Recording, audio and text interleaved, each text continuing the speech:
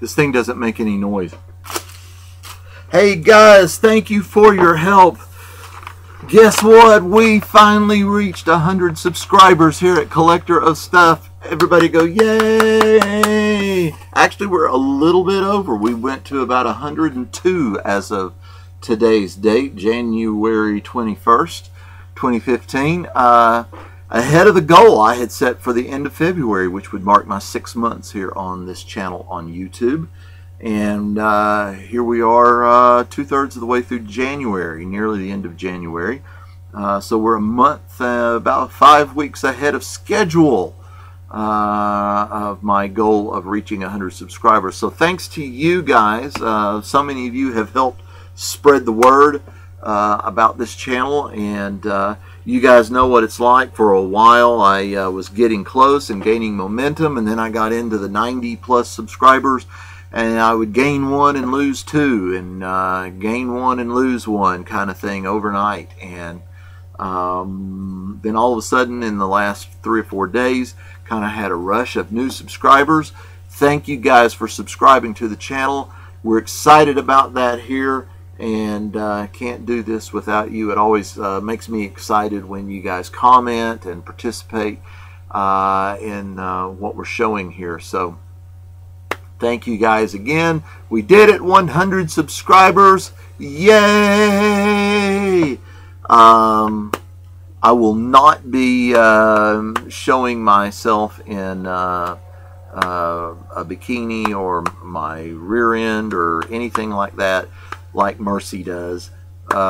She's got a better body for something like that. Y'all don't want to see me do that. So yeah, we're excited. Thank you so much for that. All right, enjoying a good week here so far. Last couple of days here in the southeast, or at least in my part of Tennessee, have been extremely warm. The last 2 or 3 days it's been like 63, 64 degrees, beautiful sunshine, breeze blowing. It's like a spring day out there. It's absolutely gorgeous, which makes me worry because February tends to be our coldest and snowiest and iciest month of the year. So who knows what's going to lie ahead of us there. Sorry, my eye is itching. Alright, got a lot of things to show you today. Actually this week picked up a lot of comics, some cool magazines I want to show you, some DVDs, movies, and some other things. I think I'll do the movies and DVDs in a separate video, just because this one's going to be long enough with the books that we have. So I'll do those. You can look forward to those either later today or tomorrow or something. I'll do the DVD collection. I actually have one coming in the mail, and I may wait till that comes before I do that one. Add that to the video. Alright, so comic books. Let's talk about what we've collected this week. Got new books and some back issue stuff as well. And the back issue stuff largely is filling in some runs of books that I am missing. I don't like this shirt, the way it hangs down in the front like that. If I don't like pull it down in the back, there you go. I feel like I'm down here and trying to be cool or something, you know. That ain't me. All right, because I ain't cool. All right, first book. New book. Let's start with the new ones, then we'll go with the back issues. First book we want to talk about from Dark Horse Comics, Lady Killer issue number 1. Man, oh man, do I love this book. I have immediately added it to my subscription list. This book appears to be set in the 1950s. I'm not sure if it clarified that. I'd have to go back and look and see, but it gives all the evidence that it's kind of set in the 50s.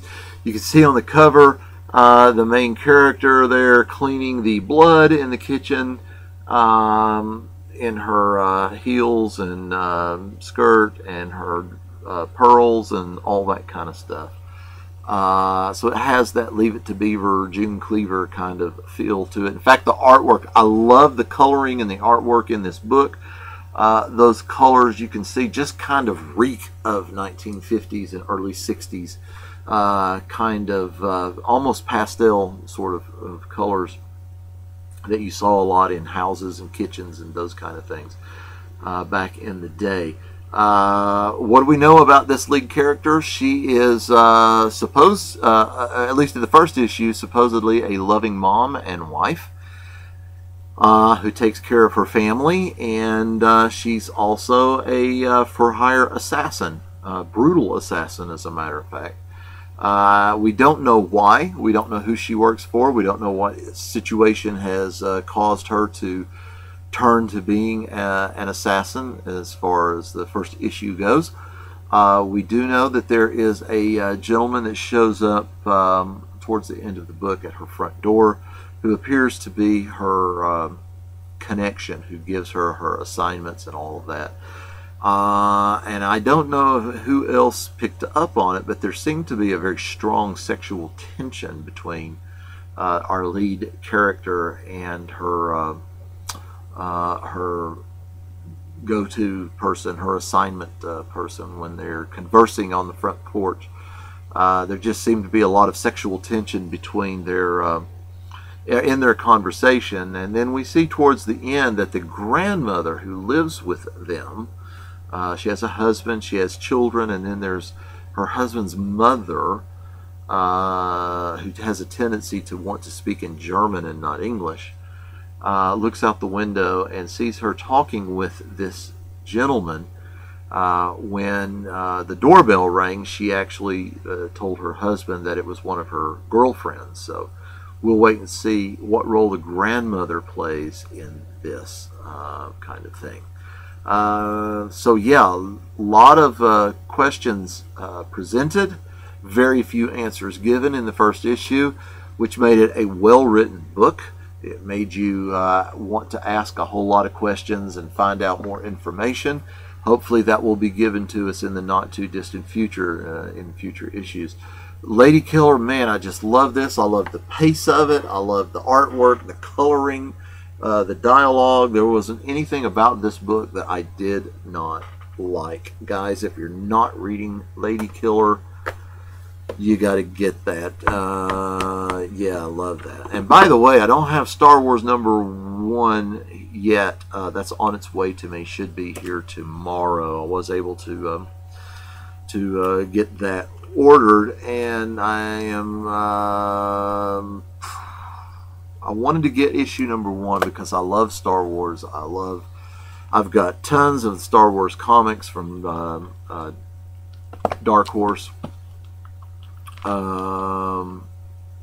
But I have a real issue with the whole $3.99 books from Marvel, and now here comes this one at $4.99. Now I ordered it from Midtown Comics and got the subscription, or because I'm a subscriber, a discount there, and I think I got it for like $4.30 or $4.39 or $4.33 or something. There was like 60 cents off the cover price, kind of thing, which every little bit helps. However, I don't know if this book's got to be really good. I can't wait to read it and see what it's like, to even consider buying a $5 book every month. Man, I just don't know. I limited my Marvel to one book that I was going to subscribe to for $3.99 at that price, because I just wasn't going to pay those prices for Marvel. And I had been subscribing to Amazing Spider-Man. However, I just got to where I couldn't stand it. I couldn't stand the artwork. I didn't like the stories. They weren't entertaining, but I just didn't like looking. I didn't like looking at Peter Parker. I didn't enjoy looking at Spider-Man or any of the other characters, the artwork. I just don't like Spider-Man right now, and that's a shame, because I've grown up loving Spider-Man. Love Spider-Man of the 70s and 80s and 90s. I've got a whole long box full of Spider-Man of the 90s issues. So it's kind of breaking my heart that I don't like it. So I dropped Spider-Man, and now I am picking up Daredevil as my one Marvel $3.99 book that I'm going with at the moment. This is actually the second issue that I've gotten. So I'm trying to jump in there and figure out what's going on and who's who and what's what. All I can tell you so far, this is issue #12. So I'm not too far along, but I couldn't go back and get the back issues and do the whole run and get up to speed. But all I can tell you right now is Daredevil has moved to San Francisco. He's no longer in New York. And in this issue, he does two things. Now, to be a comic book reader, I understand the concept of suspension of disbelief. If you're going to read comics and you're going to argue every point from a realistic, natural, scientific method, then comic book reading is not for you. You have to accept the fact that Superman can fly. If you can't buy that because people don't fly, then you're not, if you can't accept that, then you could go on and enjoy the character and the stories. So, what is it about Daredevil? Well, Daredevil, of course, is blind, and all of his other senses are heightened, which helps him in his fight against crime. In this issue, it opens up with Daredevil riding a motorcycle across the top cables of the Golden Gate Bridge in San Francisco. He is chasing after someone on a motorcycle. So he's driving a motorcycle across the beams. Later on in the book, for several pages, he's in a high-speed car chase through traffic, weaving in and out of traffic. And he's driving this car, it's a convertible, driving this car standing up using his poles and sticks to accelerate and to steer the car while he's blind. Now, like I said, I don't have any issues with suspension of disbelief. However, I kept reading this book page after page going, holy cow, you're pushing the limits of my belief of how much Daredevil can do. I don't know. Of course, the guy leaps from building to building and swings from place to place using his other senses. So can he drive a car? I guess he can. I don't know. It just seemed a bit far-fetched to me. So did I enjoy that particular issue? I liked the character of Daredevil. I liked his personality, and I liked the dialogue. But that particular scene, especially driving the car, standing up, using this, I don't know. It did very little for me. Walking Dead 136, continuing to deal with the aftermath of psychopath Carl and his murderous ways. Carl has been locked up by his own group till they can figure out who he is and what he is, and for his own safety and their safety and all of that, as he went on a killing spree, but he claims it was self-defense. So he's locked up in a little cell, and next door is a girl that they captured as well from the supposed enemy, young girl his own age, and she's dealing with being locked up, and Carl's dealing with being locked up, and they're having a conversation between the walls. They cannot see each other, but they can hear each other, and they're conversing about just how did they get to this place, and what's it like to kill people, and what's it like to try to live in a society where they're trying to stop killing people and rise above that and rebuild society and culture and all of that. So the majority of this book was Carl and this young girl having a discussion about all of that. It was not a great fast-paced issue at all. I don't believe there was even one freaking zombie in the whole book, and I understand that it's got to be moving. I tell you why I'm having trouble with this. I, for so long, read Walking Dead in all the hardback issues, like 20 issues at a time. So I was used to kind of reading at a faster pace and what was going on, and now that I am collecting in the singles, I'm finding this storyline to be a whole lot slower, and to get that for a month to tide me over, I'm turning to other zombie related books, and I'm going to show you those here in a minute to help me out. Injustice Gods Among Us, Year 3, issue number 7. Love this series. Cami, Reader 1717, commented on this book in her last video. She's actually the first person I remember talking about this title. I absolutely love this series. I know that it's based on a video game. I am not a video game player other than a few Wii games here and there. So I'm not familiar with the video game. I know that this is year 3 and there was a year 1 and year 2, which I have not read. I just picked this title up starting with year 3 and absolutely love this title. It's an Otherworlds kind of story where Superman has supposedly murdered the Joker and kind of set himself up in a new regime for, you know, morality and all of that stuff. But he's basically divided the world of superheroes into 2 teams, and Superman and Batman at this point are in have been greatly divided into 2 teams. And so most of the DC characters show up, DC heroes show up in this title. However, one that I really had not had any experience with, I was just, you know, aware of, was Constantine, who plays a great role in this story and is sort of an antagonist between both Superman and Batman. In a lot of ways, just his edginess and his conversation. I'm really enjoying getting to know Constantine in this. In issue number 7, basically the whole issue is a dream of Superman having a dream about the perfect life and what it would be like to have a family and a child with Lois. That kind of thing. So I won't give too much away. I am aware that there is a change in the creative team coming up on this after this issue, I believe. So I need to do my research on that. If there is, I hope that it doesn't affect the quality of this storyline, because man, outstanding book. I really enjoy it, and I enjoy seeing that tension like never before that I've seen between Superman and Batman. I mean, they really are battling and at odds. The Spectre has shown up in the last few issues as well, playing a very key role in what's going on, and that's another character that I've not read too much about, just a little bit. Last new book that I picked up, Batman Eternal 41. I have not read it yet. You can see that's my enthusiasm for this book.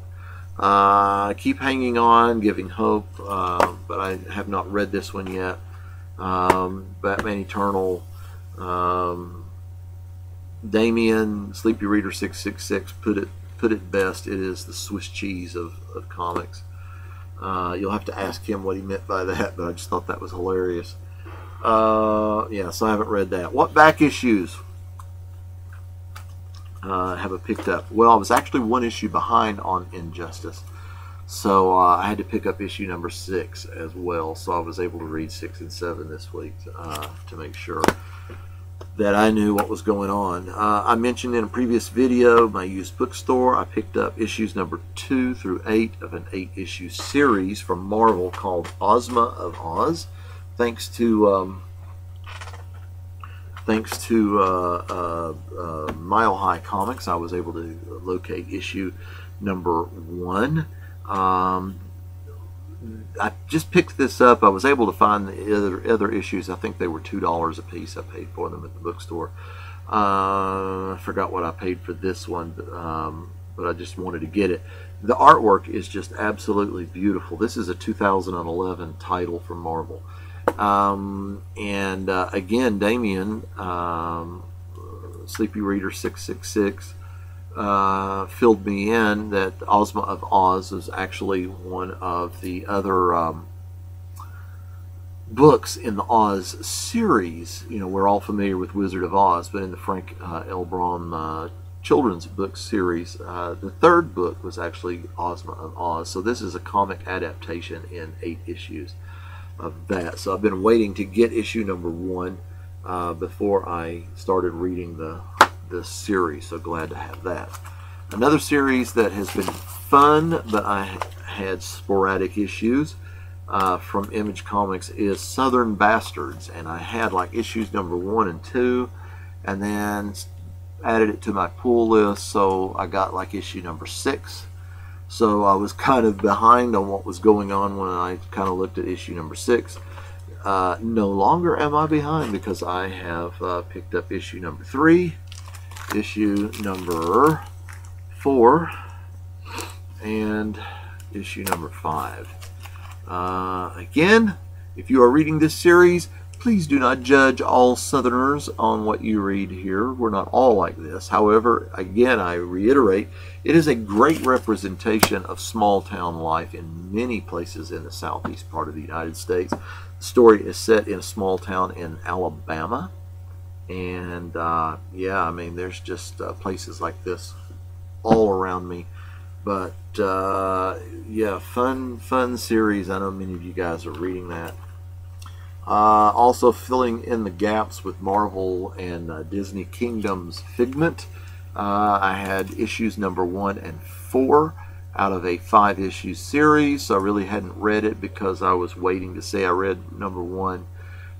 So now I'm filling in the gaps. I have issue number 3 and issue number 5, and I have issue number 2 on its way to me from Lone Star Comics. Should be here tomorrow or the next day, and I'll be able to finish reading this 5-issue set. I'll have all of that.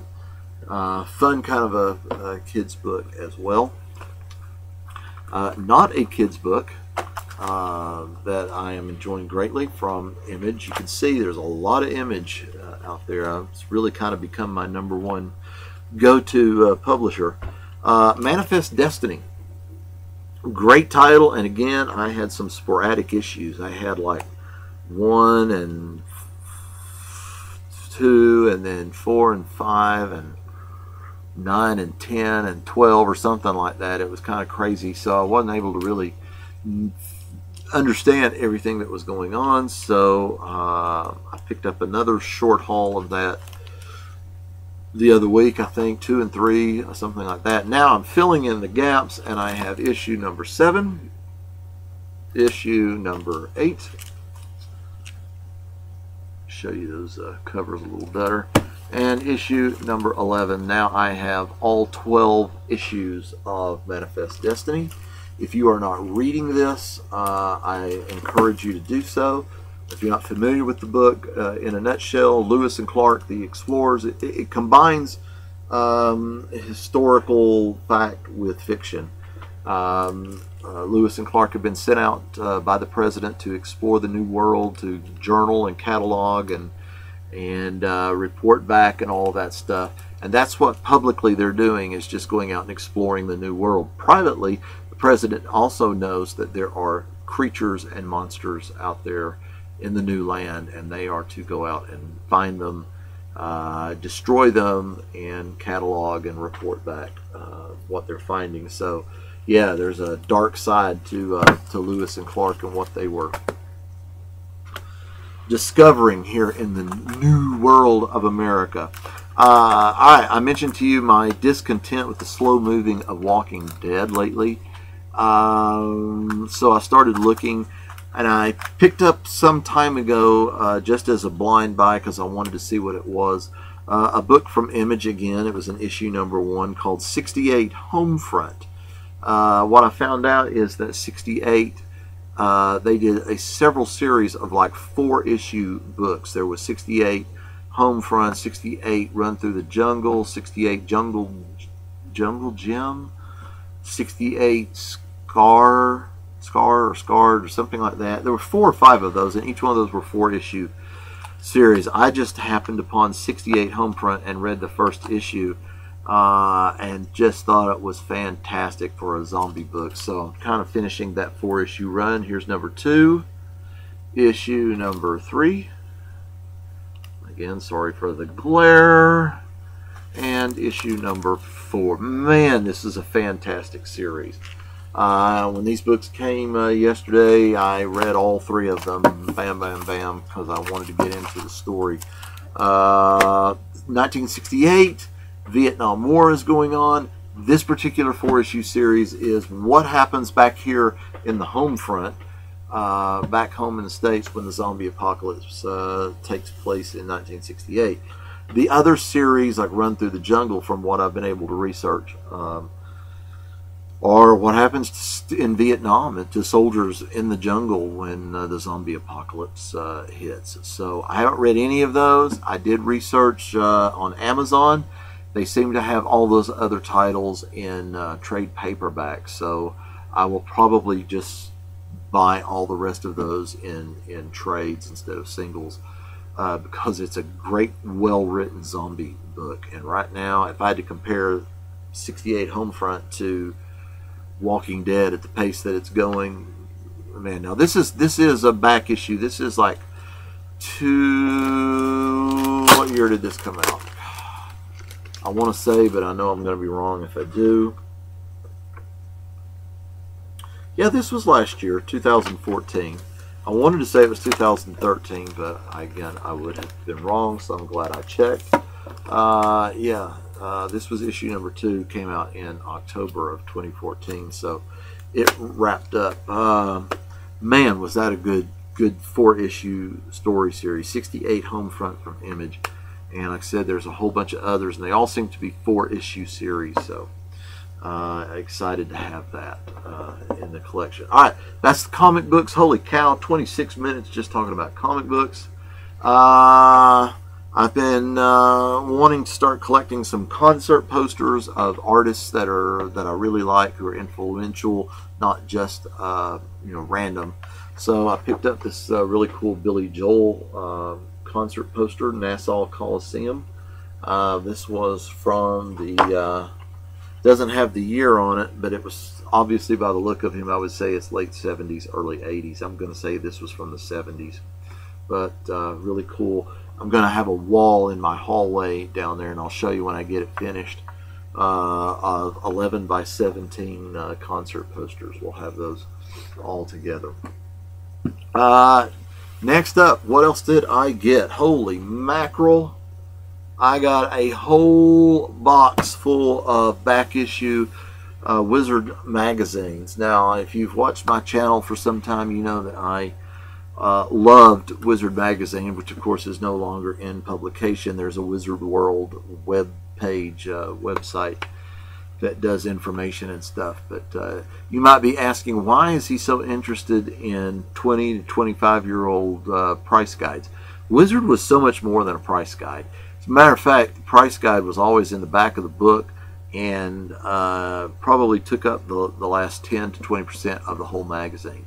The other 80% of the magazine were fantastic artwork, fantastic interviews and previews and up-to-dates, and just all kinds of fun stuff comic book related. I subscribed to Wizard, got that in my pull list every month back in the 90s, and then when I started having to move from town to town, and some other things, I just kind of sort of got rid of a whole bunch of my Wizards. Most of my Wizards, I held on to a good handful of issues that I like. Now I regret that I did that, and I'm trying to go back and just recollect and have some in the magazine collection. So I got a whole lot of, it's about 17 or 18 back issues, and I paid just a few bucks for this. It was unbelievable. What do I have? This is November 1993 with Wildcats on the front. This was like a pull-out cover kind of thing. You got a nice Spider-Man advert, or X-Men Spider-Man advert there on the inside of the pull-out. If you're not familiar with Wizard magazine, there was a price guide included in every issue in the back, but you just got really cool stories and artwork throughout the magazine itself every month. And yeah, I just absolutely loved it. There was that issue. Here is February '94 with Marvel's Beavis and Butthead comic, which I have quite a good run of that, and I'm adding to that. November '96, The Marriage of Superman on the cover. April 2000, Black Widow on the cover. I'll try to speed this up, but I'm trying to show you the dates. This is March 2004. Everybody knows who that is on the front. April 2004. They move the date to different places on the cover, so I'm having to search. Sometimes it's at the top, sometimes it's at the bottom, sometimes it's on the left, and sometimes it's on the right. This was a jumbo 150th issue, mega movie issue. This was also April 2004. All these were just in a lot being offered on an eBay dealer. June 2005. May 2005. This is cool on one I'm wanting to get into. October 2005, where they talk about the 100 greatest cartoons of all time. So I can't wait to read that one. And then this is November 2005. Now, just notice this is typical magazine style publication with a nice spine, where you can read that. There you go. Nice spine. And then by this time I had stopped subscribing and picking up Wizard, so I hadn't followed it along by the late 2000s. And by this next issue, they had gone to just a flat non-spine magazine, and so they kind of changed that. This is July 2008, and September 08, November 08,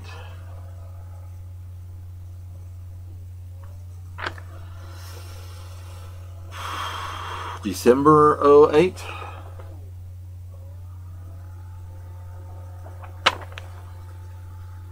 June 09, the 100 greatest graphic novels of our lifetime. It's another issue I look forward to digging into. And then last but not least, this was February 2011, and this was in their last year. If I remember correctly, Wizard stopped their magazine publication in 2011. I'm not sure what month or what was the exact last issue. I need to research that because I'd like to pick that up. What was the last issue of Wizard? So that will go in my magazine collection, and like I say, I already have a good run on Wizard magazines. Those are just fun to go back and look at. For me, I'm very nostalgic. I think most collectors are. You're nostalgic about whatever it is that you're collecting, and especially in the 90s, that was the heyday of the beginning of my comic collecting, and was just buying tons and tons and tons of titles from the 90s. So when you start slamming the 90s, yeah, I know it had some issues, and there were some things about it. And if you're collecting because you want to make money, and you're mad because books in the 90s aren't worth much, well then so be it.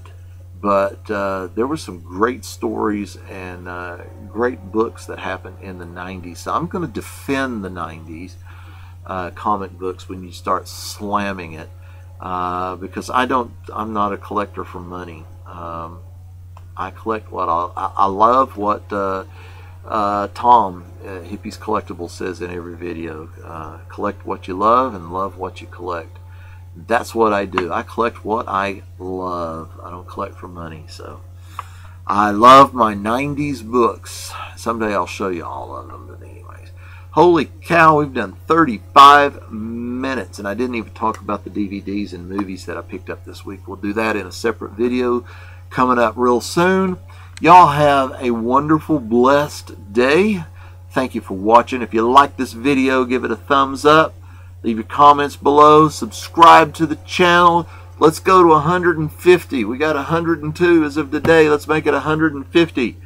Thanks for watching, and until next time, bye.